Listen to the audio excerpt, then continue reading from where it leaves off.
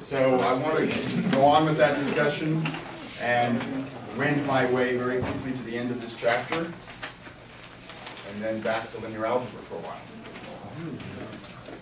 So, suppose we're in R3, might as well, although this works more generally, a central force field. And you can keep in mind the example of gravitation.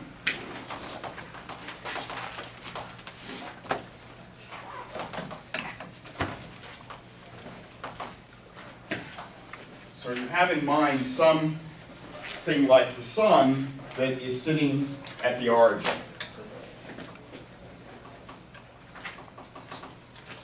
And it is exerting a force at each point of space, other than where the object is itself.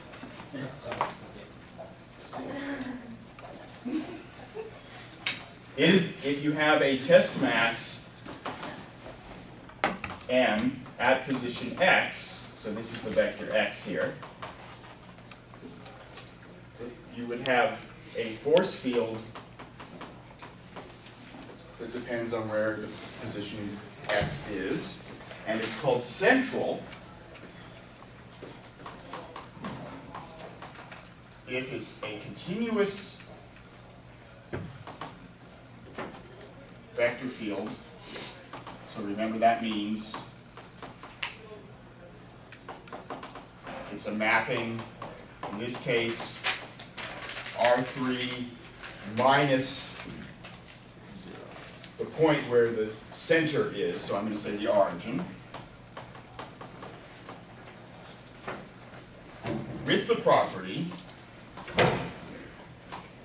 that, first of all, the force at position x is acting in the direction of x, plus or minus. So that f of x is some continuous function times x.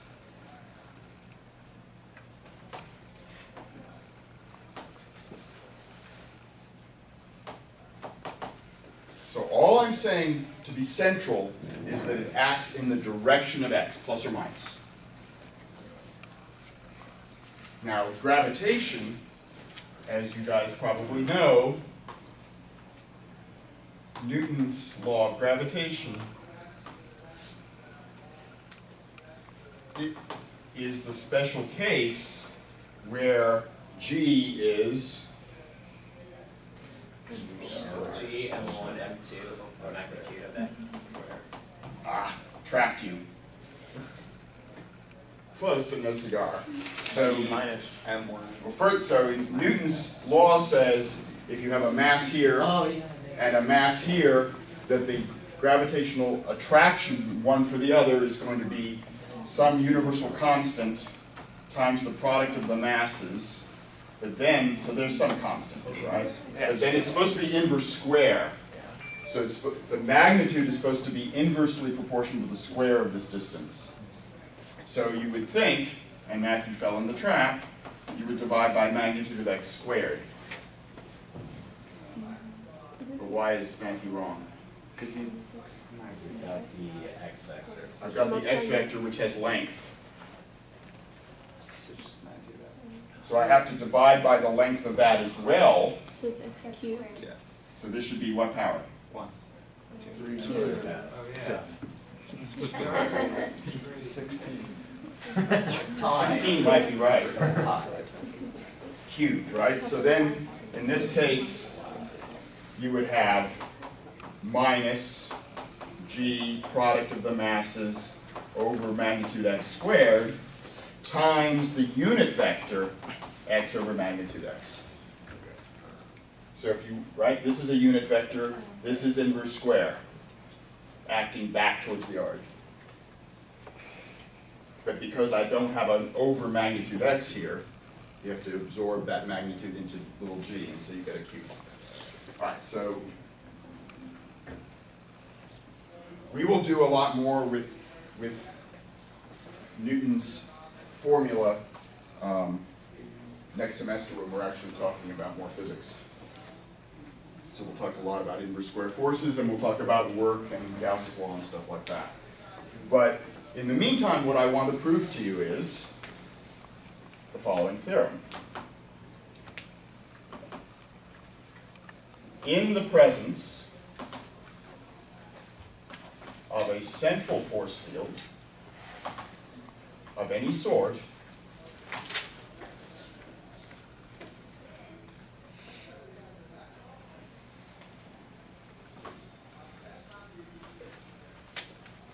the orbit of a mass,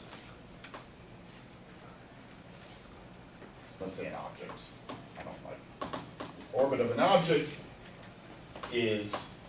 lies in a plane. So you can't have the force field making the object do something like this. You'll see that that's very easy. And then I want to say Kepler's second law is the rest of this. And the object moves so as to sweep, quote, sweep out area at a constant rate.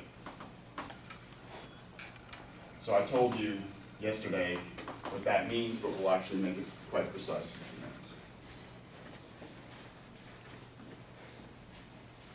So let's do the first part first. What a novel idea. So suppose you start with the particle at some initial position at time 0.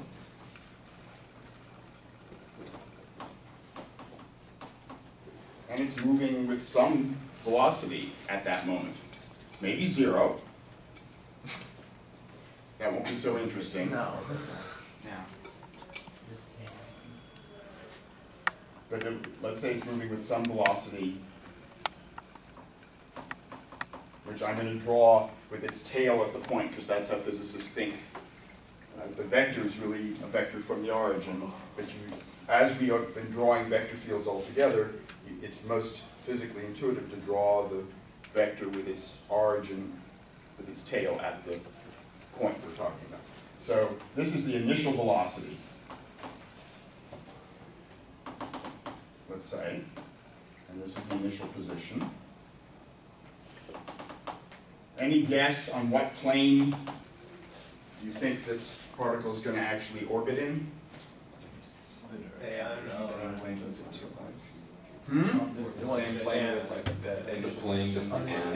The plane that those two vectors span. Yeah. Unless, of course, the velocity is in the direction of the position, in which case it's actually, the orbit's going to end up being a line, which still lies in lots of planes. But, so let's do. So imagine that we put this vector temporarily over here, and then you could think about the plane spanned by the position vector. And that velocity vector at time 0, and you would say that ought to be the plane that the thing stays in. Well, if you're in 3 space, what's the easiest way to think of a plane? Normal vector. You need a point that the plane passes through. Well, in this case, it's going to be the origin. And you need a normal vector. So what's our candidate for the normal vector to this plane? Cross product of these two vectors. Well, okay, remember that. So what I'm going to do is I'm going to consider a vector, which I'll write for fun as, I'll write it as A of t, which is the cross product of the position vector and the velocity vector of the particle. object, whatever it is. If, in fact, the plane spanned by the position and the velocity stays constant, what should be true about A of t? Should be in the same direction. Should be in the same direction all the time. So we want to see, first of all,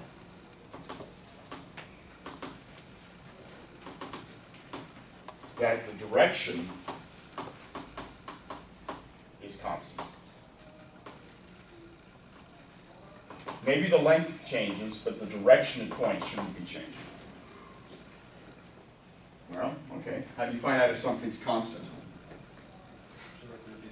Take the derivative. So let's look at A prime of t.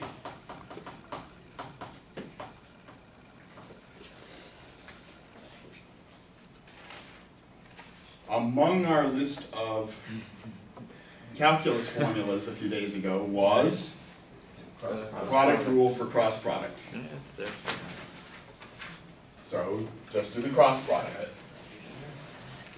Take the product rule, derivative of the first, cross the second, plus first, cross derivative of the second. So remember, this is functions just of time here. I didn't say g of t here was the, g of t is the orbit, right? So g of t is the position at time t. So t is a scalar, the time is a scalar, I'm just doing functions of one variable. Do you want that to be a t naught in the first? No. Oops. Yeah. Yeah. I did not want the not. Thank you.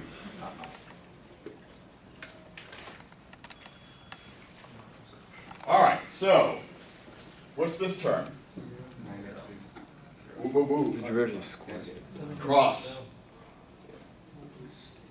Somebody. There's no area. Right. So the cross product of vector with itself is 0 by lots of ways you can do it. So this term is 0. What about this term?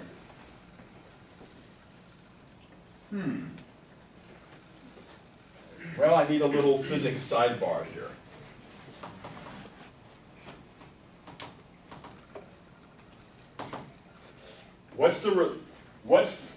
What is the effect of this force that's yanking on this object? It makes it accelerate, right? That's Newton's second law. It's Newton's. Me or you? So Newton's second law of motion tells you that the force induces on the mass an acceleration, which therefore we will write as g double prime, right? So position is g of t, first derivative is velocity, derivative of velocity with respect to time is acceleration. So it's the second derivative of position with respect to time. So this is a sloppy sentence because I put, so what's the acceleration? It's the force at the point g of t.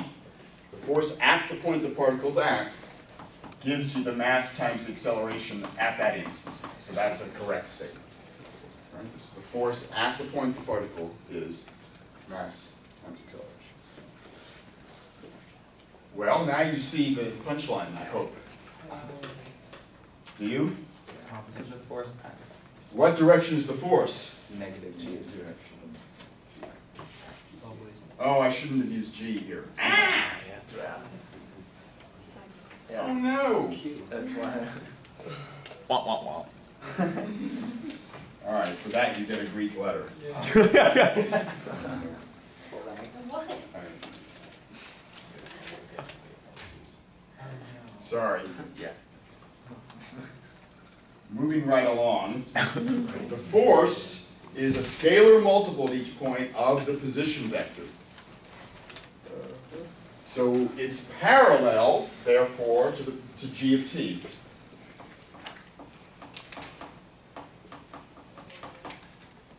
What happens, therefore, when I cross the acceleration vector with the position vector?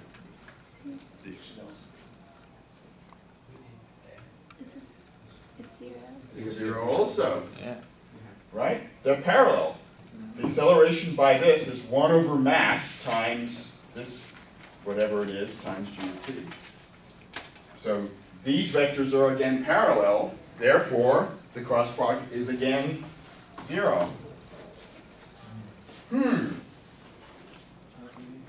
So a prime of t is 0 for all t. Therefore, this, in fact, is a constant vector.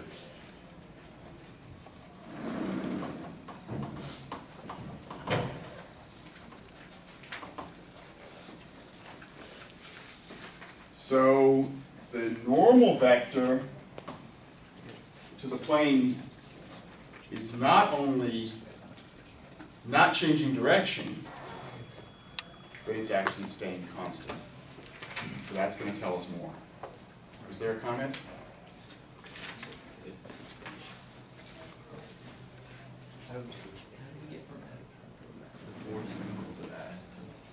So this is telling us that the vector g of t and the acceleration vector g double prime are parallel. Okay. So the cross product is 0.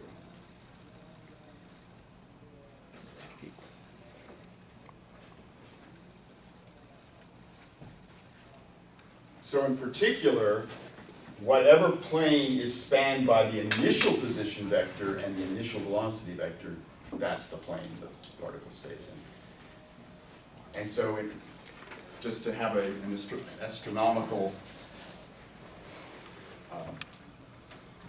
side comment, what explains the fact then that the various planets are orbiting in different planes? Well, wouldn't you get hit by a giant rock in space? Yeah, whenever all these planets were created by whatever giant explosion there was, or whatever mass split apart into pieces, different pieces were flying at different initial velocities. I thought most planets were orbiting in more or less the same plane. Not far off, right? Yeah. We just got lucky that way. This might be beyond scope of this class, but is there a reason that How'd they end up so far apart? galaxies and stuff seem more like disks than just atomic orbs of? Yeah. Well, so that's- Yeah, I think that's it. Something that, someone explained it, but I forget why. But moons don't necessarily all travel in the same direction. No. But that's, Because of They seem a little flatter. yeah, so actually, I don't know the answer to Like this, and the rings around I shouldn't have the opened planet Pandora's box. it's how stuff behaves in that situation when there's a bunch of stuff and it crashes and stuff.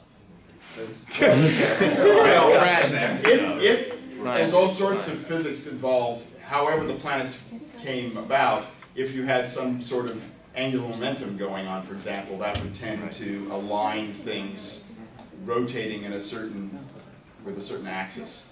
So it's a more complicated question, and I actually should have researched it before I opened my mouth.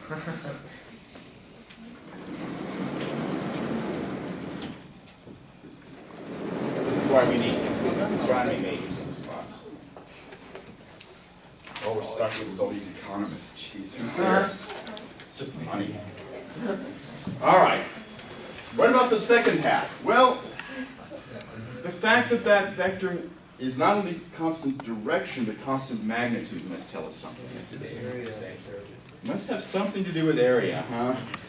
What's the magnitude of cross product again? The area. Parallelogram span. So the magnitude of A of t, which in our case is this constant magnitude of A naught, is the area of the parallelogram spanned by g of t and g prime of t. So if you took the vectors g of t and g prime of t as I was drawing them, they span a little parallelogram. Now that may or may not be the picture you want to think about. So imagine for a second that you picture the particle or the object in its orbit.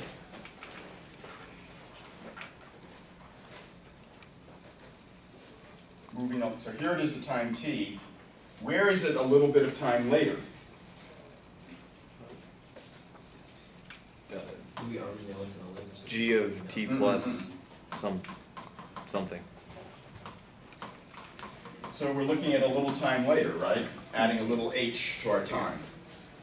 So if the orbit is looking something like this, then how do we see what g of t plus h looks like?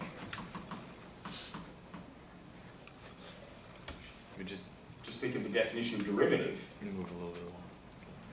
It's g of t plus H g prime times h, right? This scalar, the little bit of time, times the instantaneous velocity tells you approximately the change in the position vector. That's just definition of derivative, right? I'm saying approximately, but the error is small compared to h, right?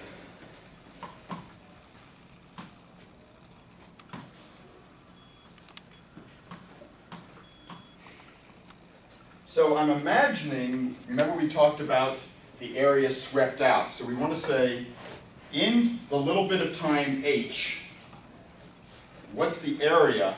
Well, I'm in this plane, and I've approximately got this vector and the vector g of t plus h, and I'm looking at how much area is in this sector of the orbit. That's a triangle. So I'm going to say if script A of t denotes the area swept out by the orbit from the initial time to the time we're at. So we're way back here, you started off at some initial value of time with an initial position. The planet moved in some orbit, and script A of t would be the area of this whole thing. From the original to time t, and then script A of t plus h would be the area from here to here.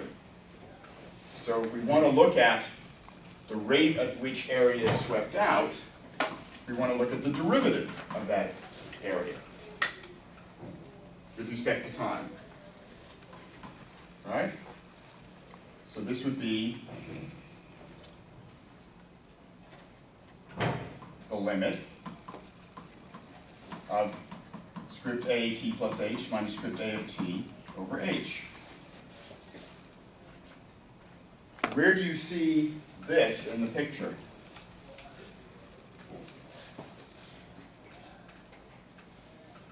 Script A of t plus h is all the area up to here, and I'm subtracting the area up to here. So what have I got for the difference? The green area I was talking about, the area that's swept out between time t and time t plus h. Well, how do I approximate this green area? Well, for small h, yes, this is a curve that the object is traveling in.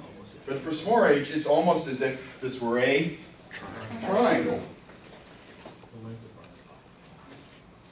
And you can actually think about how much error there is. I'm going to be more like a physicist here and not worry about it. So in the limit, I'm claiming it's correct to say that we're looking at the area of this triangle and then dividing by h. Well, what is the area of that triangle? 1/2 the area of the parallelogram we started off talking about, right? Right. So it's going to be 1/2 the magnitude of the cross product of g of t with g prime of t times h. oh, this is an h. And I'm going to look at h going just with positive numbers here. So this is a positive h, it's moving forward in time, dividing by h. Mm-hmm. Can you go over one more time how a of t plus h minus a of t is this area of the triangle? Well, it isn't exactly. So But you've got this curvy orbit, and I'm saying that if you approximate the curvy orbit by the triangle, the error is ignorable compared to h when h is very small. Okay, but So I'm saying whatever this curve is, it looks almost identical to a straight line when h is small. okay. How does a of t plus h minus a of t approximate the area of that? Oh, because you're looking at area from the beginning to here, Oh, right. We minus just area from the decided- beginning to here. Okay, we just decided that a is the area. That's just what we assumed a is. Okay. Yeah, that's what, right. Where did we get that h in the numerator from? Because this little side here, if you're going, yeah, my picture should have had times h here, Okay. right? If the velocity vector is g prime of t, then the actual displacement, we're saying, is this minus this, which is velocity times a little bit of time. So in this picture, I should have had an h on this side. Take the velocity vector times the amount of little time, and that's this displacement that's happening here. Yeah, so that was an error on my part. Thanks. And so, of course, what you see here is the h's cancel, and we get 1/2 the magnitude of a of t, which is 1/2 the magnitude of a naught. So this cross product we computed gives twice, its length is twice the rate which varies.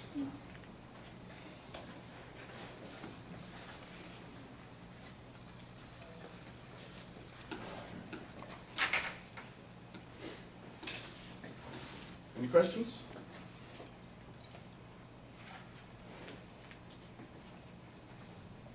So I mentioned to you guys yesterday the other two of Kepler's laws and invited you to try to do them. It'll be on the next week's problem set. But they're challenge problems if you're so inclined to think about them. I do want to talk about a little bit more of physicsy stuff before I move on back to a little bit more math. And that is a question which comes up a lot in physics and a ton in mathematics, for example, in differential geometry. What characterizes motion of a particle or an object, say on a sphere? So if g of t is a curve that lies on a sphere centered at the origin,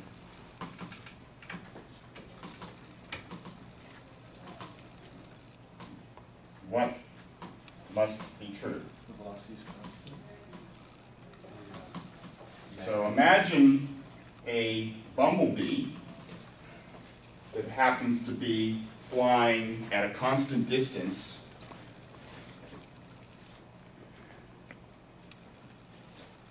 whatever. So magnitude of g here is constant. But it's certainly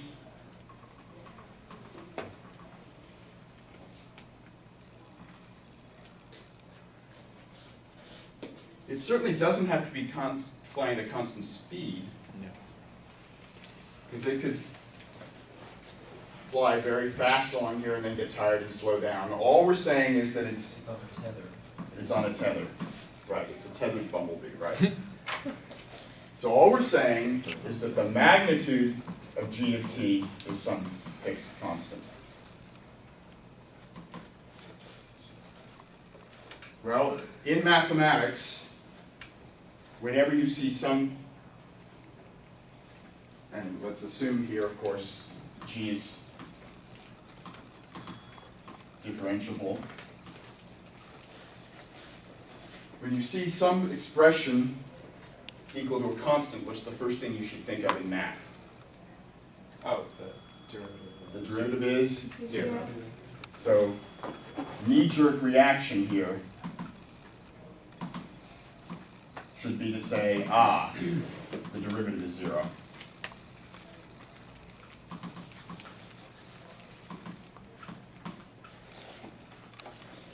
Now, there's another thing that you should think about. How do you compute the magnitude of a vector? So I don't like saying components. Dot it with itself. So what could, but do you like taking derivatives of square roots that much? So what should you instead say to yourselves? It's the constant squared. Right, constant squared. Still constant. So if we call this c, this would be c squared.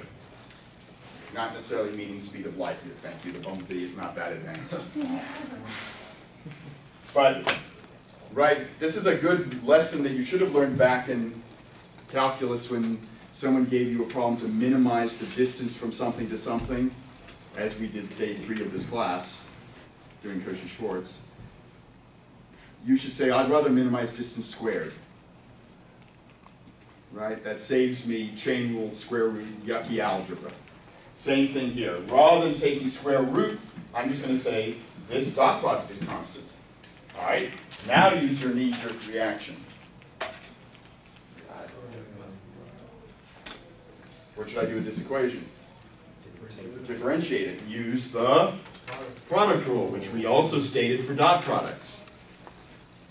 So by the product rule,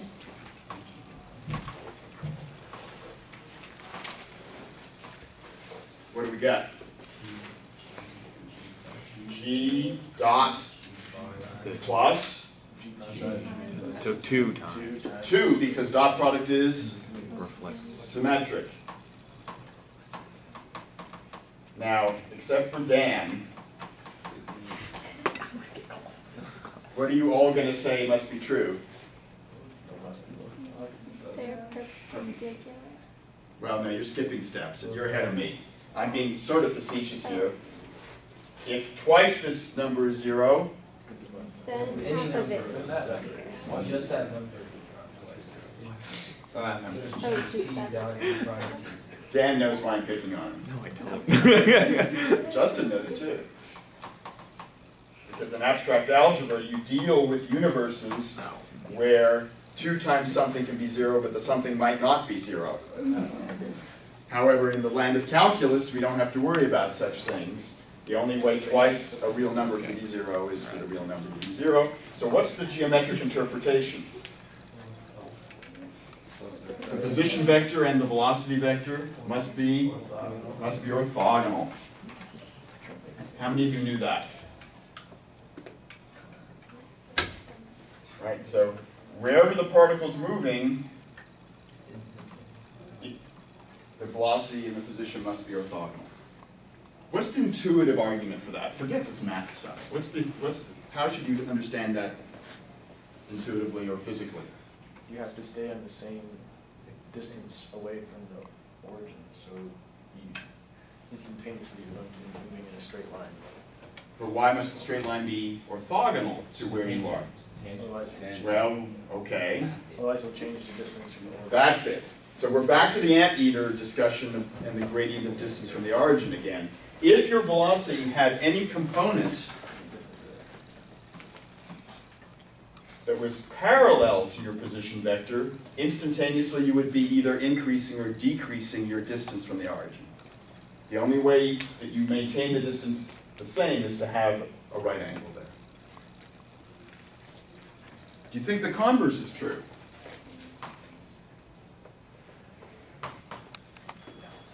If the velocity and the if the position and the velocity are orthogonal always, must the particle be moving on a sphere centered at the origin? It could be staying still. That's moving on a sphere centered at the origin. I'd say so. Yeah, so Matthew's saying G prime could be 0 for all t. That would hold here. Well, then G is a constant. Its distance from the origin isn't changing, so that fits my setup. Do you think it's true? Well, it doesn't the same physical argument we just gave Yeah. work backwards? Yeah. What's the math that you need to turn this backwards? Suppose this is true. Then what? Then twice it is 0, which means the derivative of this quantity is 0. And if you have a function of time on an interval whose derivative is always 0, then the function is constant. Okay. Every step here is reversible. Right? A function, a differentiable function, this is important for you to know, and it's certainly gets used a lot of places. A differentiable function is constant on an interval if and only if its derivative. So this is very close to homework you're doing now, not quite, but very similar in flavor to homework you're doing. Is everywhere 0 on that interval.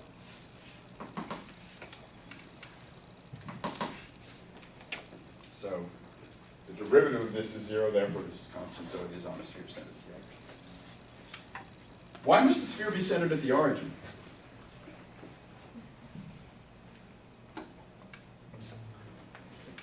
If you were centered on, if you were at a sphere over here and flying around on it, would it still be true?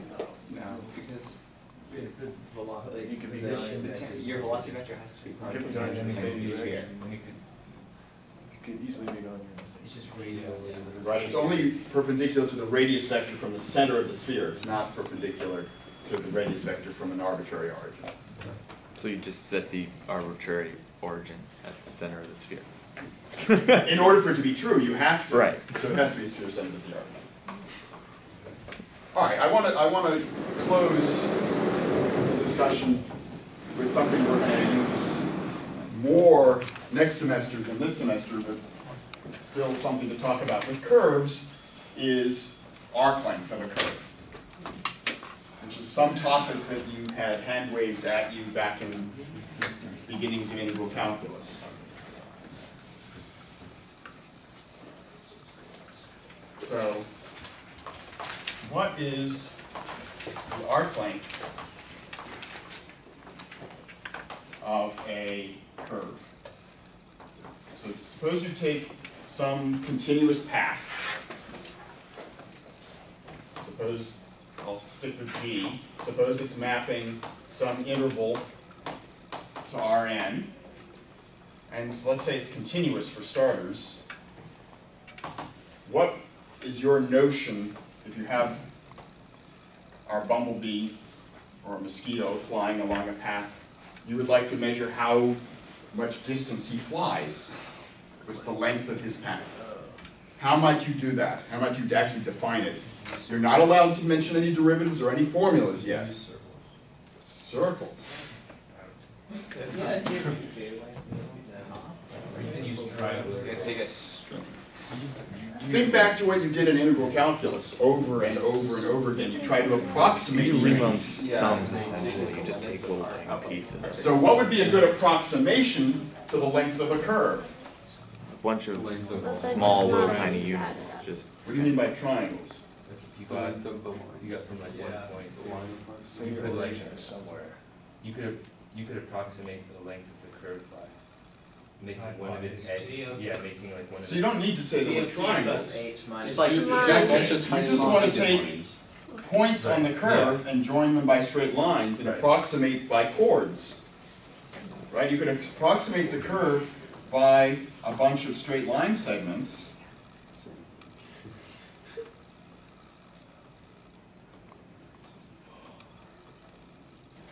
That's supposed to be a straight line. Now, how do you think this green bunch of line segments length is compared to the length of the curve, if it has one? It's shorter. It's shorter. Because you inscribe. So you might consider all inscribed polygonal paths and take their lengths and do what with that to try to get what you think the length of the curve should be. The limit is Yeah, the limit limit of those lines. There may not be a greatest though. At the time interval? So you could take the interval from A to B and you could split it up as if you were thinking integrals. So some of you have seen this, some of you have not. Let's say M. You could make a partition of the interval AB. You could divide it up into a finite number of pieces, look at where each of those dots lands on the curve, and look at the lengths of those line segments. And you can define the length of G to be taking the set of all polygonal approximating lengths, which we could write out a formula for, but I won't. And that's a set of numerical values, and you guys are saying intuitively you want to take the biggest one, but there won't be a biggest one usually. So take the left. Or, so Take the one. So you remember from chapter 2 I mentioned the word soup, or least upper bound, for a set of real numbers that had an upper bound? That's what you want to do here. Assuming that this set of numerical approximations has an upper bound, you take the least upper bound, and that's what the length of the curve should be. If this set of approximating lengths has arbitrarily large numbers in it, what do you think that's going to mean? The curve has infinite length. There are examples of that which I won't bore you with today. So the theorem is, with a reasonable hypothesis, we can actually compute this. And the theorem is, if G is continuously differentiable, then the length of the curve is gotten by integrating, well, approximately what tells me this length. This is what we were just talking about. If this happened over a small time change h, what approximates the length here? Don't give me formulas like that. Magnitude of G prime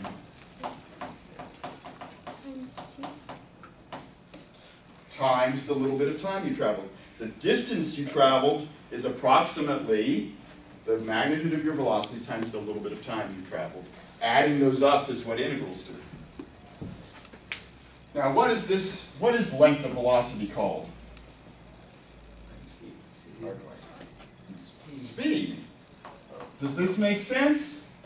You're driving in your car, you're watching your speedometer, you're also watching your odometer turn over saying you've now traveled 153 miles. So Did you know your odometer is doing an integral? It is. So this could be a curve that goes back Where's on your speed itself, limit? goes over the same point Yeah. twice. Yes? We're talking about the distance traveled. So if you're going like this, if you're being an indecisive shopper going back and forth in the aisles, you're still walking back and forth. The total distance you've traveled, so when I say length, I mean the length you traversed. So this should make intuitive sense, right? In a little bit of time, you travel at a certain speed, then the distance you traveled is speed times time. So breaking it up into lots of little pieces, that's what the integral does. So tomorrow I may actually tell you a little bit about why that's true. But I just want to do an example for the end of today. Suppose g of t is cosine cubed t sine cubed t. T goes from 0 to 2 pi. Anybody have any idea what that looks like?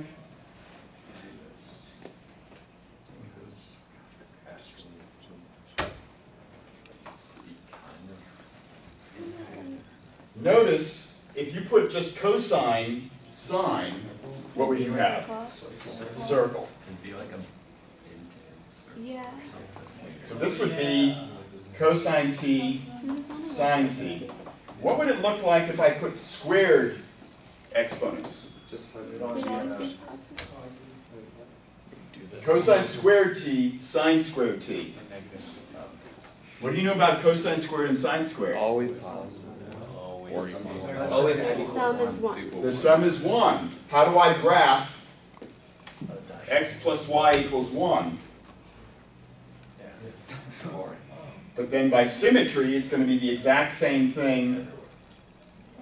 Well, actually, if t is going from 0 to 2 pi, cosine squared to sine squared are always going to be in this quadrant.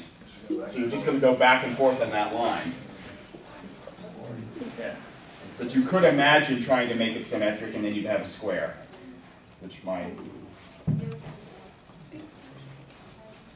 What do you think the cubed is going to do? It's going to bring things in more, because taking a cube of a number less than 1 makes it even smaller. So what you're going to get is a curve that actually bows in symmetrically like that.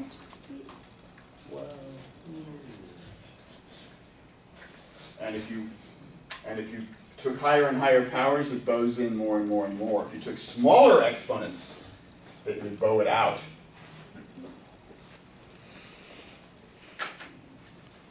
Okay, so let's do the problem. What's the length of g? Integral from 0 to 2 pi. Of the derivative. I have to take the length of g prime. Tell me what g prime is. 3 cosine squared t times negative sine t. And then 3 sine squared t times cosine t. Now, how should we make our life as simple as possible? You guys always want to make algebra as hard as possible. What should we do to make finding the length of that vector as simple as possible? Plug it into a calculator. Think. Factor out as much as I can factor out. You can take a 2 cosine t sine t. 2. 3. 3. Like, well, you can take, well, yeah, but like, you can turn it, never mind. Oh, I know what you're trying to do. That's, I don't want to do that. No. What can we factor out from both terms? 3 cosine t sine So you t. can make that, never mind, okay. And then what am I left with? It's like something like cosine sine. No. Cosine sine. Or, Yeah. minus No. cosine. So is that what I should have factored out? yes. Yes. Because then you get Okay. negative cosine. Negative You get a So cosine. I'm left with a cosine, No, negative. with a negative, And a a sine. sine. and a sine. And then the magnitude of that is What's the magnitude of this vector? 1. 1. What's the, if I have a scalar times the vector, what do I do with the scalar? Pop it Just out. take the absolute value. Absolute value. Absolute value. Don't forget that. I guarantee you, I will trap you at some point this semester or next. So how do we deal with that integral of absolute value?